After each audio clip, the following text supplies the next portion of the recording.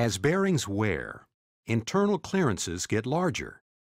This can cause erroneous shaft alignment readings. A lift check is one way to test for excessive clearances. Using a magnetic bracket, mount the dial indicator to read off the shaft to be checked. Using a pry bar and a fulcrum, apply slight pressure to lift the shaft. This lift check will reveal if you have excessive clearances.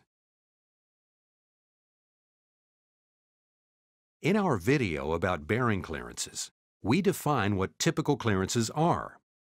For a chart of typical bearing clearances, see our Alignment Resource Center.